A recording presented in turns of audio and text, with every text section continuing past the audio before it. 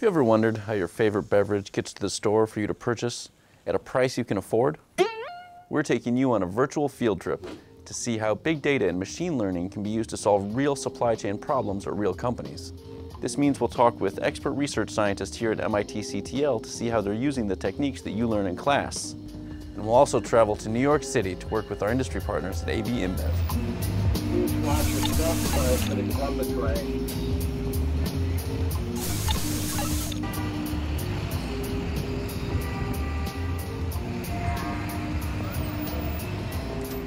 Welcome to Anheuser-Busch InBev. Come on in. I'm Michael Kress. I'm what we call Tier 2 Logistics. So I'm the Director of Tier 2 Logistics Transportation, which means I'm overseeing projects and processes related to taking our beer from the warehouse out to our customer network.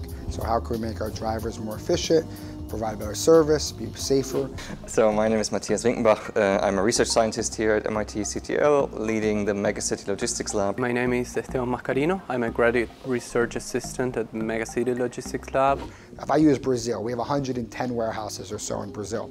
So if I want to look at yearly efficiency at the DC level, 110 data points. If I get down to daily, sounds like a lot, but actually we can manage that. Daily routines, manage that. If I want to look at routes, I've got 1 million.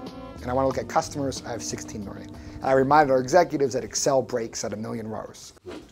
Yeah, this project was interesting because we actually were sitting on a large pile of data that ABI provided us with, first only for Mexico City, later on then also for other cities around the world. We have all of this data from Mexico City. You know, if we did this and looked at it this way, maybe we can come up with some insight. So essentially the company had a huge amount of data. They wanted to do something useful with the data. And that specifically useful thing was coming up with a systematic approach in order to measure and benchmark productivity across the globe. So ABI has customers all over the world and logistical teams all over the world who serve the stores that you and I buy their products from.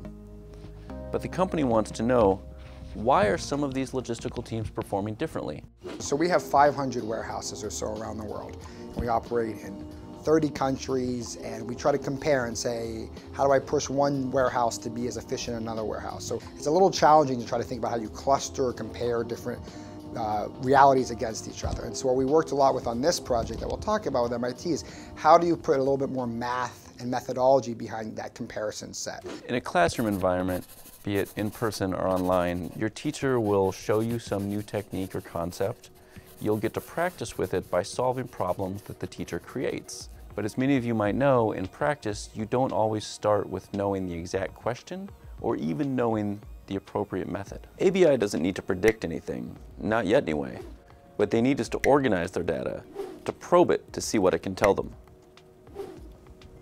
So clustering was one of the main methods that we used because we first of all wanted to basically describe what's going on. We wanted to provide Anheuser-Busch InBev with a metric that they could apply to similar data in any other city that would basically classify their routes. But I don't know if we had thought through, oh, let's use a clustering methodology to apply to this project. I'm not sure any of us really knew, oh, a clustering would be the solution, right? And I think that's when some of your students can say, oh, I know a technique.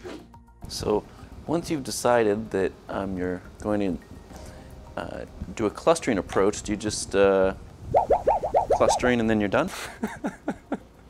I wish so, but no. First you get tons of data, hopefully. I mean, if you get data, that's great, because then you can clean it up, which takes 4-5 months. Cleaning the data, making sure it's consistent, making sure it's correct, making sure it's complete is a huge effort.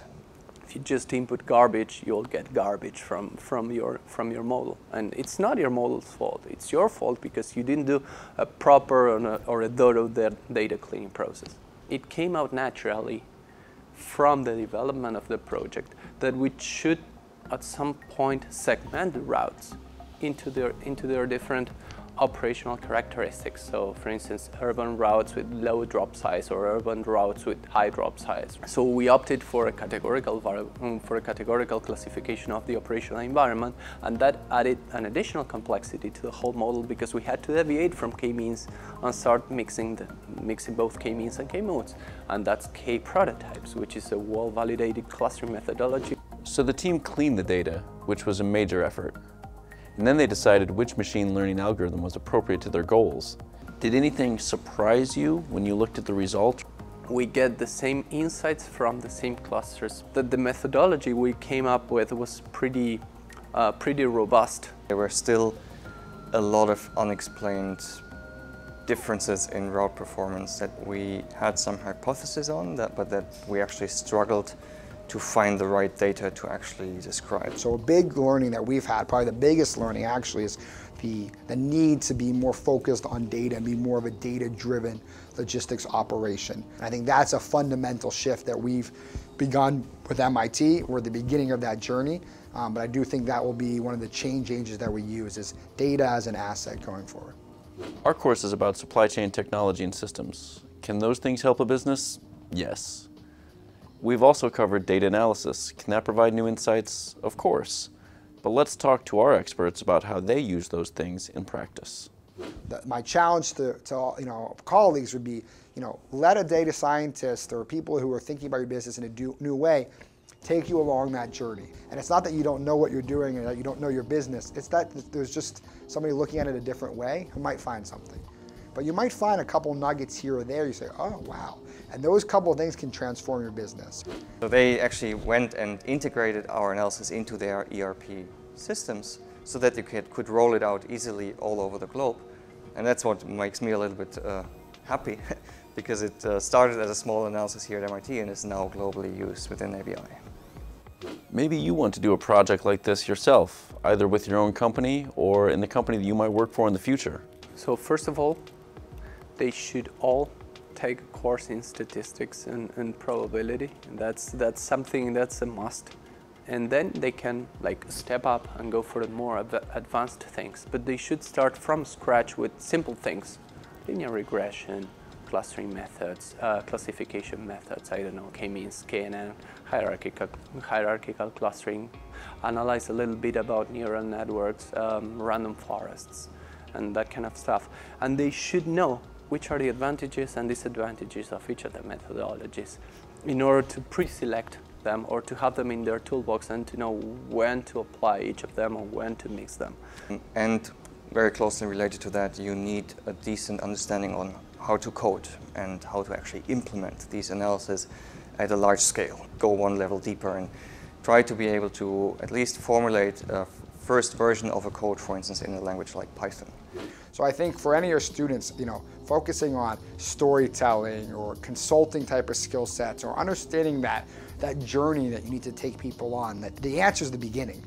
And so you can do a lot of work to get to a number, and you might be very proud because that got you the A in the class, but that doesn't get you an action or a business accomplishment. So my greatest advice would probably be focus on that journey and rounding out your skill sets, because it doesn't end with the answer, it kind of starts with the answer. Matthias, thank you so much for taking the time. Thanks for having me. Thank you so much, man. This was gold. It was a pleasure. Michael, thank you so much for your time. This of course. has been so valuable. Sometimes the best way to learn a new concept or technique is to see how it's applied in practice. Thank you so much for joining us on this virtual field trip.